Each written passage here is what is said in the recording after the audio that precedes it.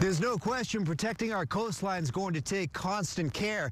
We need to reshape our coastline with big dunes like this before Mother Nature does. Critical in all this, the forecasting part of it. Technology is improving all the time and helping us pinpoint severe weather and bring you accurate alerts. We gather that information, we process it, we bring it to you. And it's pretty exciting how forecast skill is just skyrocketing. Meteorologist Jeff Smith has the latest on the forecast technology.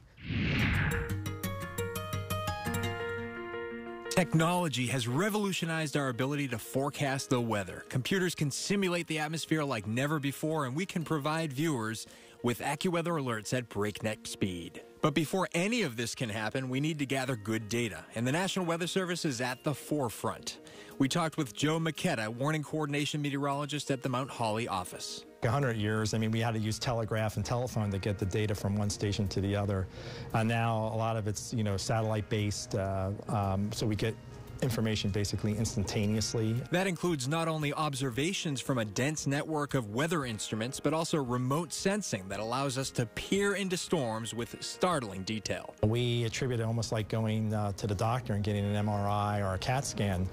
These technologies were not available 20 or 30 years ago. And with a new radar technology called dual polarity, not only can we determine where it's precipitating, but what type of precipitation is occurring up in those clouds. Now we're able to measure in 2 or 3 dimensions, which we haven't been able to do before, enabling us to figure out what the structure of the precipitation particles are. And that structure could indicate rain, snow, or sleet, helping immensely in winter storm forecasting.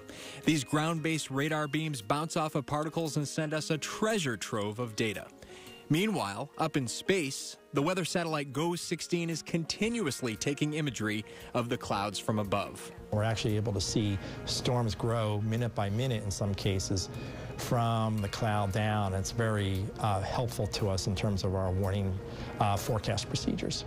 This is in contrast to the older generation of satellites, which would only provide images every 15 to 30 minutes. All of this data ends up being fed into computer models, which create a mathematical simulation of the atmosphere. 2 of the most commonly used are the American and the European models.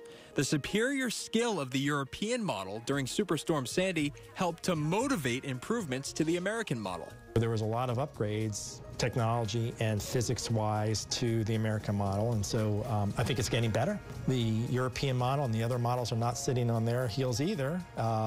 They see competition and, okay, let's make ours better too. And that competition is proving to be good for everyone involved. The day 3 and 4 forecasts that we make now are just as good as day 1 and 2 were 20 years ago. Reporting from the National Weather Service, I'm meteorologist Jeff Smith.